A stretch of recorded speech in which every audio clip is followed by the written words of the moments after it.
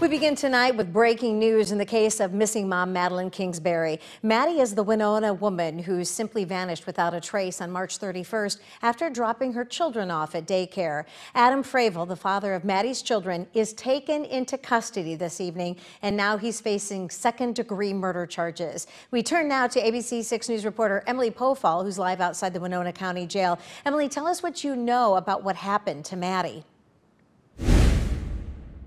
Robin, Madeline Kingsbury's family says that they're relieved to finally maybe have some answers 2 months after Madeline went missing. Fillmore County Sheriff's deputies found human remains just north of Mabel, Minnesota this afternoon.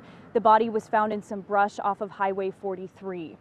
And as a result of that discovery, authorities took Adam Fravel into custody on probable cause in connections to Maddie's disappearance. Several agencies are working together on this. Here's what we're still trying to confirm right now. The identity of the remains, as investigators have not confirmed it's Maddie, but they did say that they placed Fravel into custody because of the remains that they found.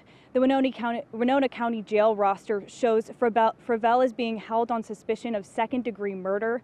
We've attempted to get some more information from police tonight, but we're told more answers will come tomorrow during a news conference. As soon as we know more, we'll share it with you. We know he was the last person to see Maddie the day she disappeared. Earlier tonight, we spoke with Maddie's sister, Megan. She told us the person we suspected is now in custody. She says it's a silver lining. A big chunk of this horrible part is over, and it brings us relief. Megan found out about the arrest this afternoon shortly after the BCA showed up at Adam's home. When we asked her about the second-degree murder charges or if it was Maddie's body that was found, she said she couldn't comment on that right now. Robin. Thank you so much for covering that for us tonight, Emily. Well, last week I did have the opportunity to sit down with Maddie's sister, Megan. At that time, she was hesitant to tell me if her family thought Fravel was somehow involved. But here's what she did have to say about trying to work with him and his family and helping search for Maddie. You know, since we don't communicate with him and his family, all we can really go off of is kind of what they say on social media. And it's mostly, you know, they're upset that they're maybe not involved in certain things, but, you know, they haven't been particularly, they haven't planned anything of their own, I guess I'll say.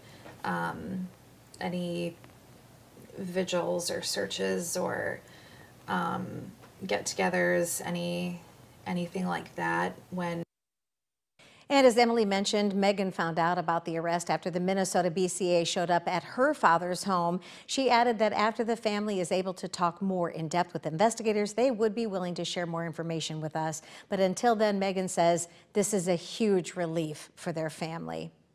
Maddie first went missing on March 31st after she and Fravel dropped their children off at daycare. Now, during the first stages of the investigation, Fravel told police that he left Maddie's home in her van and returned home that afternoon. The route that he took that day remained the focus of search efforts up until today when he was arrested.